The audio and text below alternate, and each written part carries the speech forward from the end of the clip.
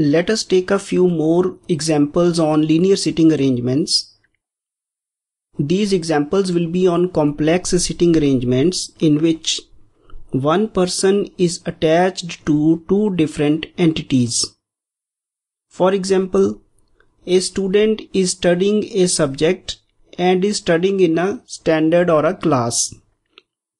So a student has to be attached to two entities. We'll take all examples of this type where two or more entities are involved.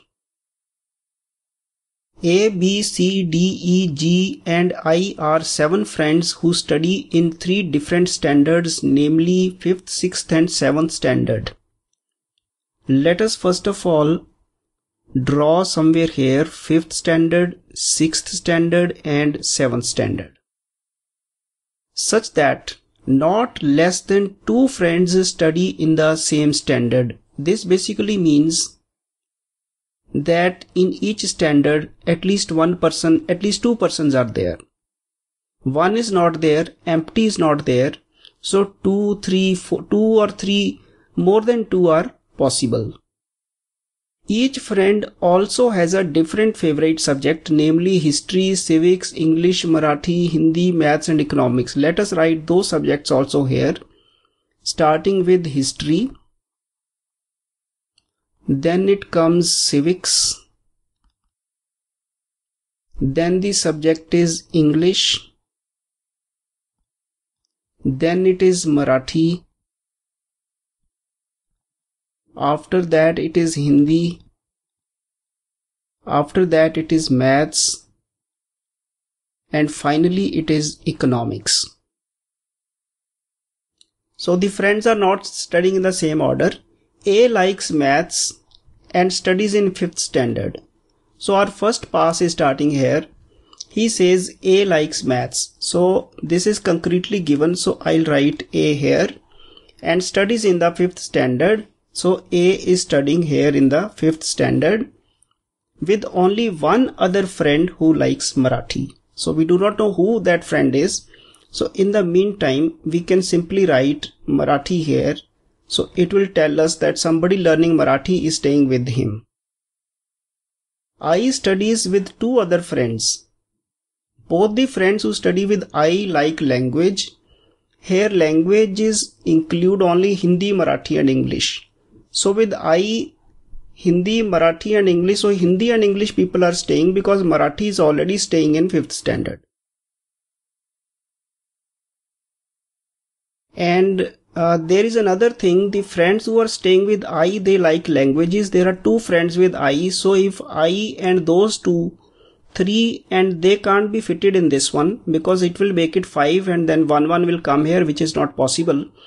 So I is either studying in 6th or 7th. Let us wait a bit more to finalize. D studies in 6th standard with only one person and doesn't like civics. So D is studying in the 6th standard and there is somebody else also. And D does not like civics. So I'll put a D cross here to tell that D doesn't like civics. We can come back to this I immediately. I studies with 2 other friends. Both the friends who study with I like a language. So I cannot be here because if I is here, those 2 friends will also have to be here. So the only place left is I, comma, and here it is Hindi or English, Hindi or English. So this is the structure basically we have right now. I is studying with 2 persons who like Hindi or English, Hindi or English, because they can't like Marathi because Marathi is already adjusted here. Next he says, E studies with only one friend. Now E studies with only one friend. This means E is either here or E is either up. Because that way only it is possible. There are 3 friends in the 7th section, so E could be in the 6th or in the 5th. Still nothing is very clear. The one who likes history doesn't study in 5th or 6th. So it means the person who likes history studies in 7th section, and there are 3 persons already, 2 of them like Hindi or English and the third one I is left. So this means that I should be a student of history. So I will write I here because those that are being finalized I am writing at the top. Next he says E doesn't like languages. So if E doesn't like languages, then E can't be with A because Marathi person is with A. E can't be with I because Hindi or English people are with I. So this is the only place where E is possible. At the same time, let me put a cross here to tell that E can't be adjusted at this position. Next he says C doesn't like English, Hindi or civics. C doesn't like English, Hindi or civics. This means C can't be here, C can't be here. C can't be in standard 6 also because D and E are already finalized. This means C is the person who likes Marathi. I'll write C on top here. Now this is what I have right now. Let us move on to our second pass. In our second pass, let us try to fit this person D.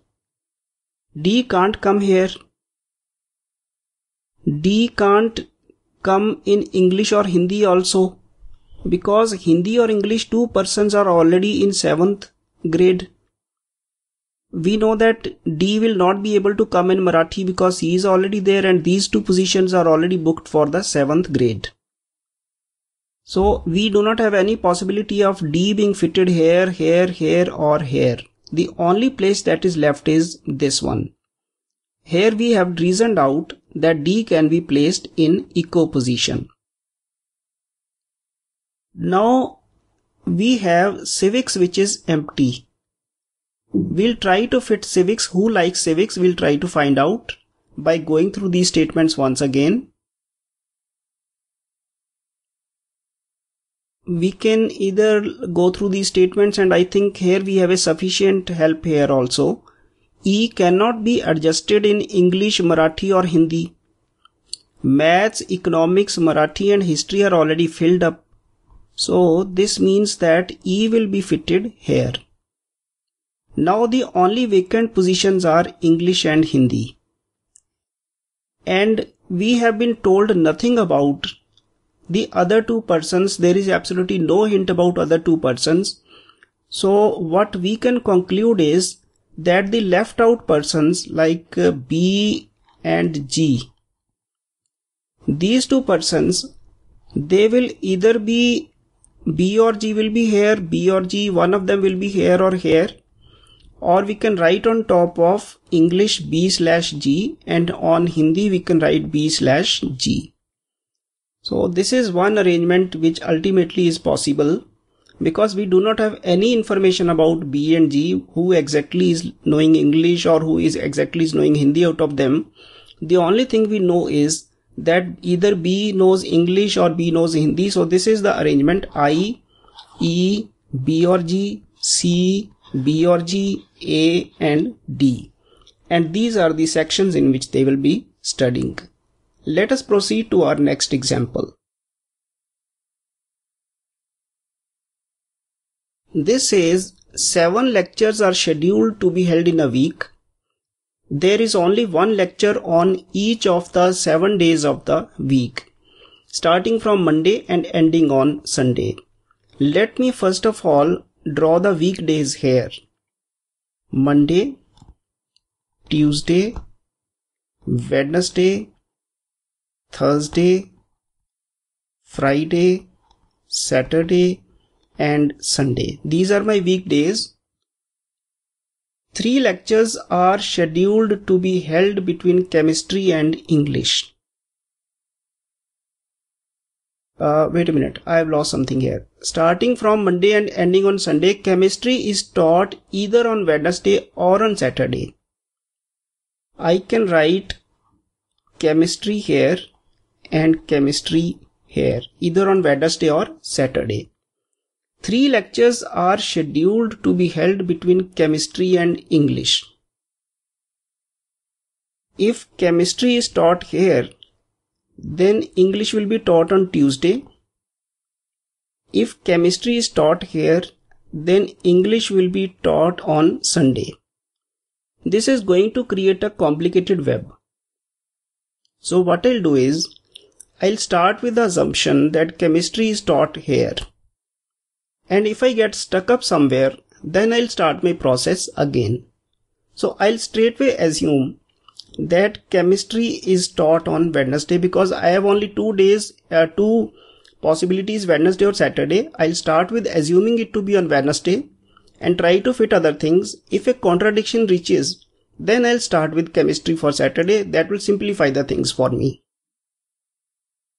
Next he says 2 lectures are scheduled between 3 lectures are scheduled between chemistry and English. If chemistry is here, then 3 lectures are scheduled in between and English will come at this position.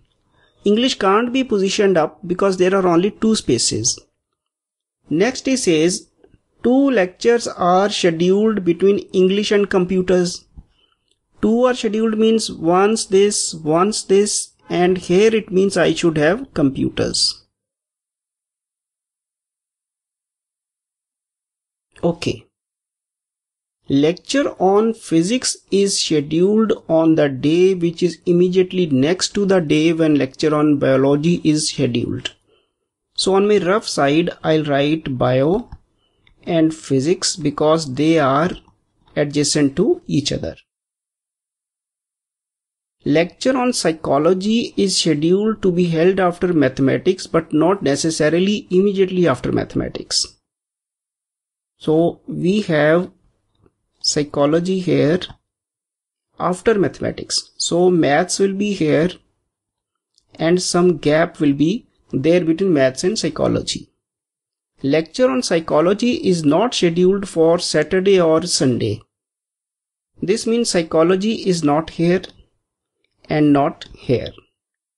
Now we have to fit these chains here to see whether they can be fitted, or if they can't be fitted, then we'll start with the second assumption that chemistry is on Saturday. If I fit bio and physics in this position, bio and physics, then maths and psychology have to be in this sequence. Psychology can't come on Saturday because it is not allowed by one of the conditions, this condition, and psychology won't be able to come on Friday because maths has to precede it. Maths won't be able to come because bio and physics will have occupied this one. So this is not the possible sequence here. The other way we can try. We can instead try to fit bio and physics here. Put bio here and put physics here. Now we can, I think, fix maths here and put psycho here. This probably will fit our sequences. Let us start verifying it. There is one lecture on each of the 7 days of the week. It is okay. Chemistry is taught either on Wednesday or Saturday, and chemistry is on Saturday as we have assumed, so it is still satisfying this condition. 3 lectures are scheduled to be held between chemistry and English. Chemistry and English, yes, there are 3 lectures.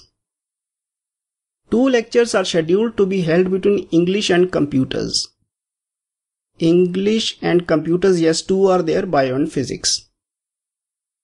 Lecture on physics is scheduled on the day which is immediately next to the day when biology is held, and this is also okay.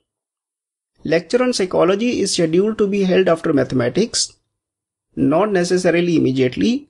Lecture on psychology is not scheduled for Saturday or Sunday, yes, so this one also fits our sequence. So this is the solution to this question. Let us take our next question.